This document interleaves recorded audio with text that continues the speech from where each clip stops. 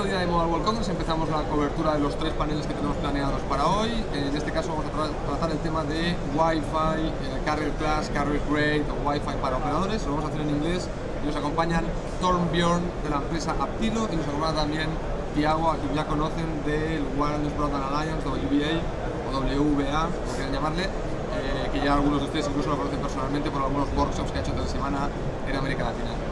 Torbjörn, Tiago, welcome to telesemana.com. Thank you. Thank you very much. Taking the challenge of being in this little panel. No problem. Okay, so let's discuss very quickly Sure. for our audience. Hotspot 2.0.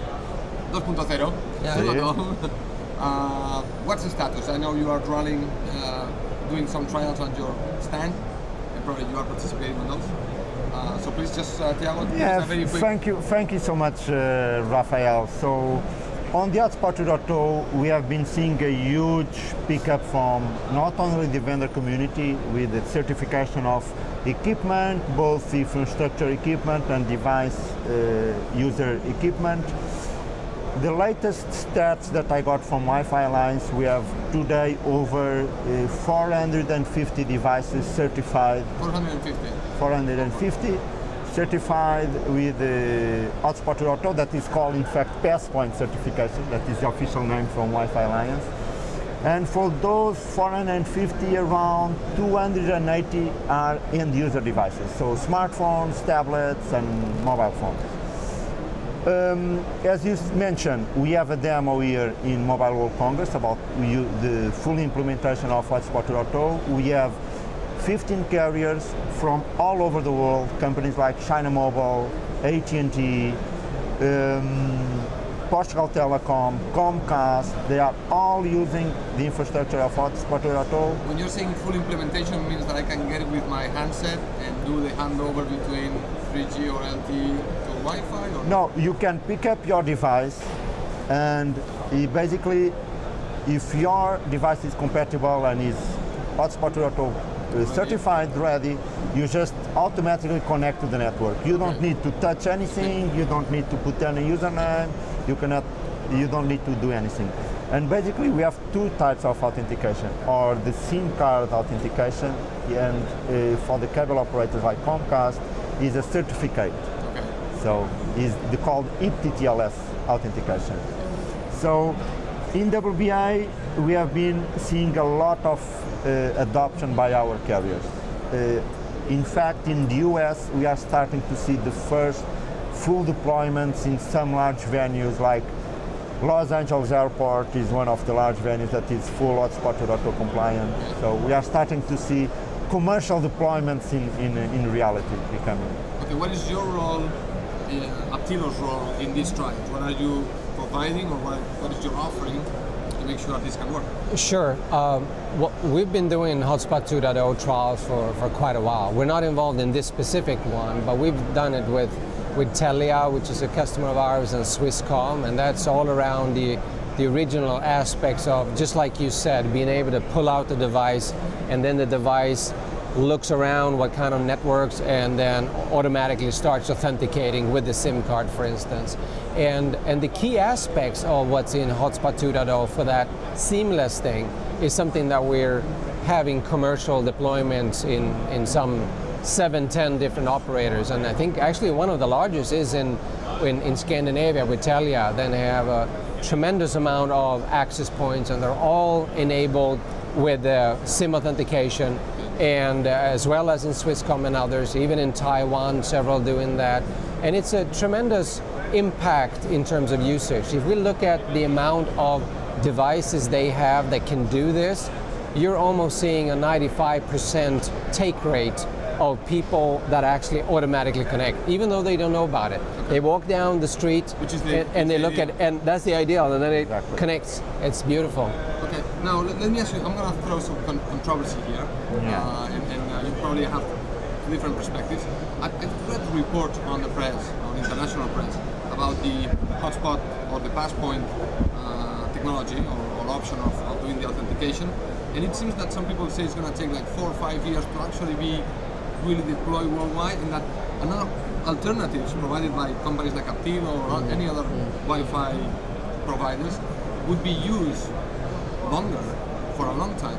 I don't know if this is true, or because for what you're saying now, it seems that Hotspot 2.0 is already almost here. And I'm seeing this debate. I don't know if this debate is just something that I picked up from an unreliable source, which I don't think so. I think the publication error was quite well known. But I don't know if that's the case, or do you think it's just journalistic exercise? Controversy? I think the key aspect is that Hotspot 2.0 is a great effort by the industry to try to encapsulate a lot of different key things, what to be done. And I think by looking at that, they've taken a number of things that were already working, such as SIM authentication. And there's another couple of aspects where username password called EAP TTLS and the certificate-based EAP TLS.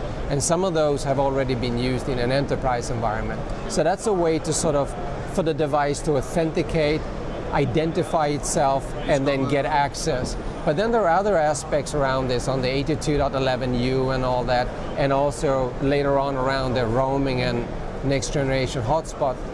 Some of those enhanced aspects will take a little bit longer time to get rolling.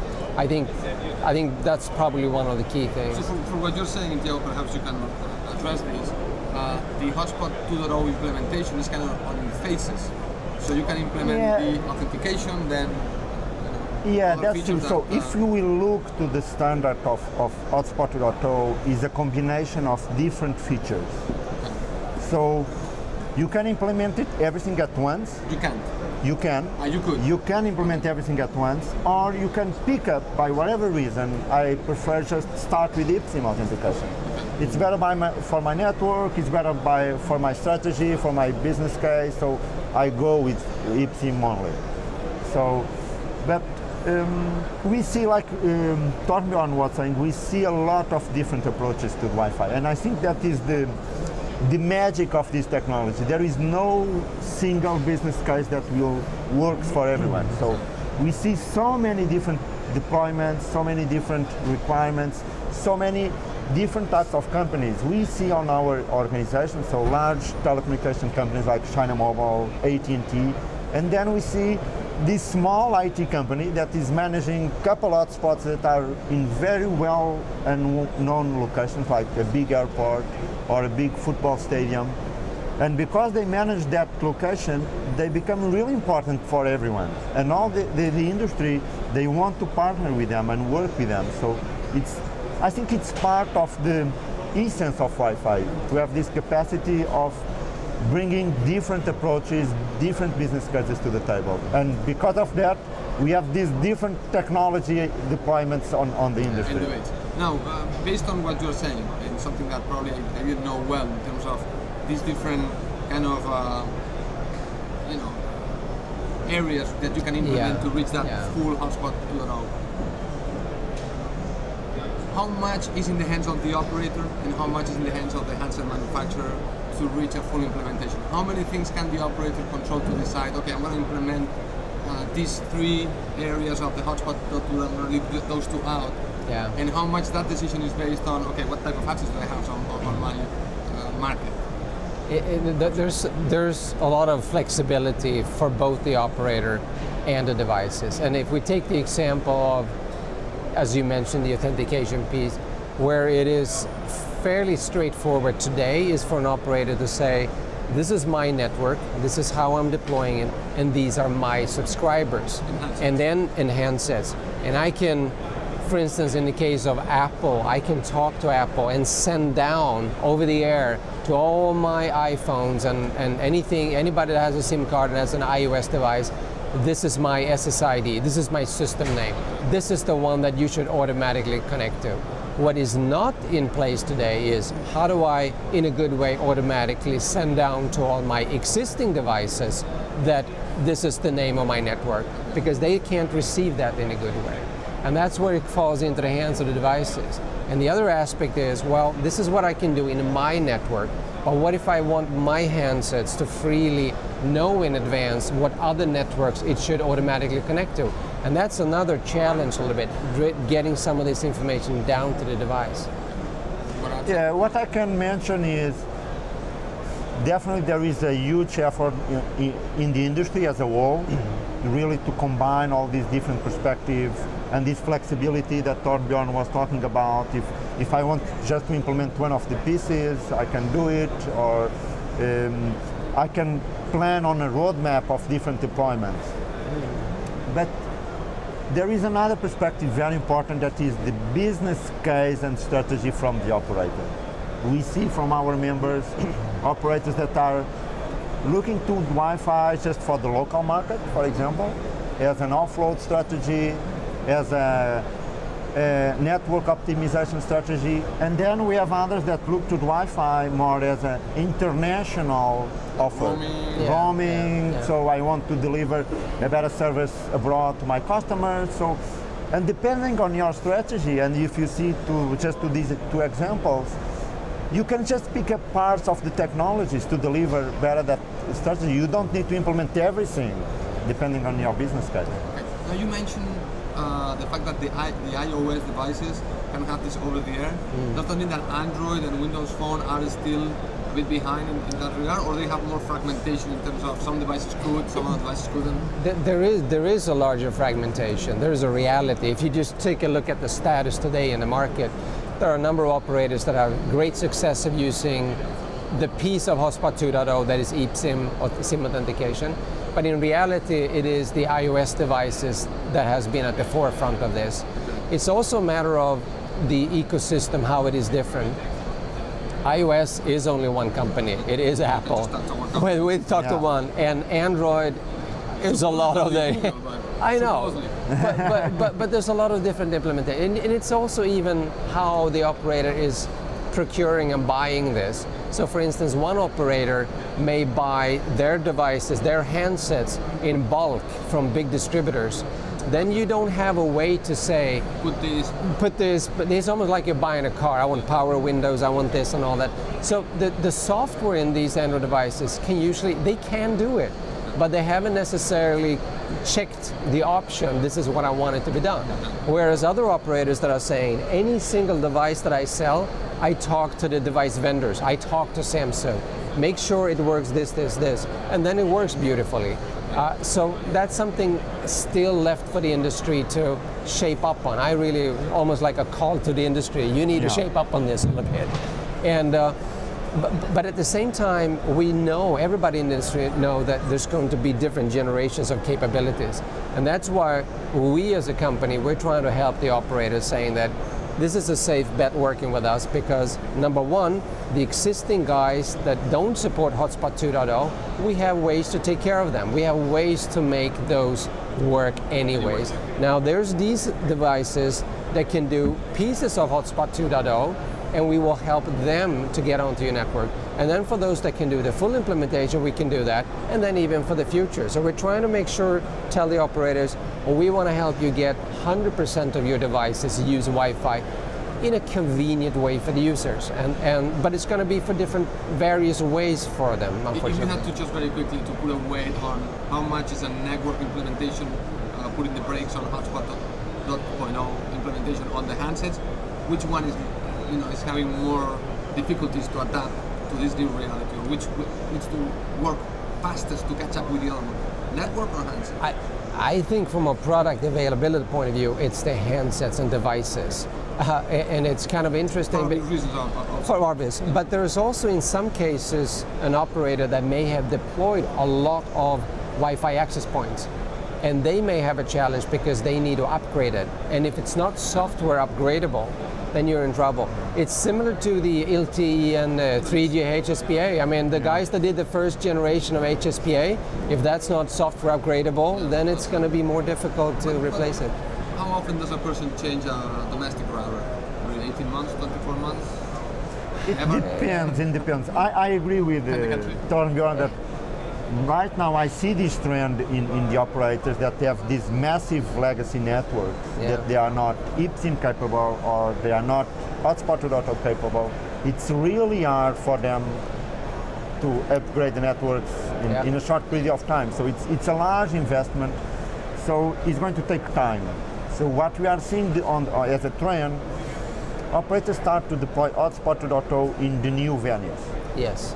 So as they start to continue to deploy hotspots, or they can upgrade on the key locations. So I have these 10 hotspots where I have a huge amount of traffic, so I can upgrade these locations. Yeah. So I don't need to upgrade the entire network. Yeah. Now, I was going to discuss spectrum, but let me just, because we're running out of time, to go directly to another phenomenon which I think is more important for the Wi-Fi implementation, which is Wi-Fi on the community component of it. Let me know what you are seeing in the market, and we're seeing some operators launching their own initiatives, and we have some companies like Phone, which is the most widely known, but we have some other companies doing the same thing, doing that community Wi-Fi. Tell me, how do you see this market? What does it solve? Yeah, I can tell you a few trends. So first trend, cable operators, broadband operators, fixed broadband operators are looking to Wi-Fi community as a huge opportunity. It's easy, it's not, doesn't require, it's easy. Okay. It's not, doesn't require a huge investment because the infrastructure is deployed.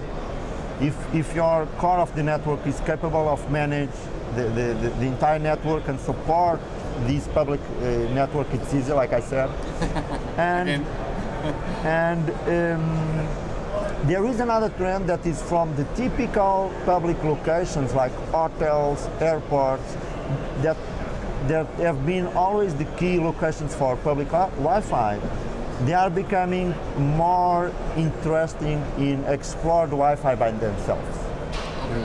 So there is this trend, and you see on our membership as well, that large hotel chains, they want to become not an operator, but they want to explore the experience and whatever services that can deliver on their premises. Because on top of internet access, you can start to deploy other services like information services. So imagine that you are on a shopping mall. I can deliver throughout the Wi-Fi network information about promotions, advertisement. So these type of services are very on the core of the business of the venue owner, and they want to control that. So operators, they see that these public locations are more difficult to manage, so they look as well to the Wi-Fi community as an alternative. And today we have members that are launching 10 million hotspots at once. 10 million? 10 million. In one market? In one market. Because it's easy for them, they have the infrastructure, they have this amount of customers, they just have to prepare the core of the network, and then suddenly they pop up all these hotspots in all the network that they have. It's an absolutely astonishing, beautiful opportunity. And I think if you look at the fixed operators that can provide what you're talking about, there's an even greater advantage for those that have fiber connectivity. Because in reality, if you look at those that have been rolling out fiber, many of them really have gigabit capacity all the way out to the endpoints.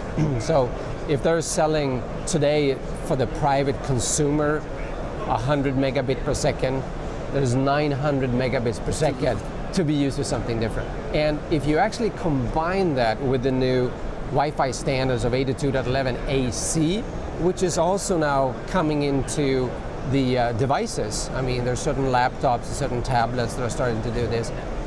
It's absolutely tremendous because you can have 500-600 megabits per second and actually provide this, and that's a tremendous add-on to it. But there are, at the same time, a number of DSL operators that may have copper and they may not have the best copper quality. They have a challenge because out of the 10-15 megabits, can I give 2 megabits? It's not going to be an astonishing number.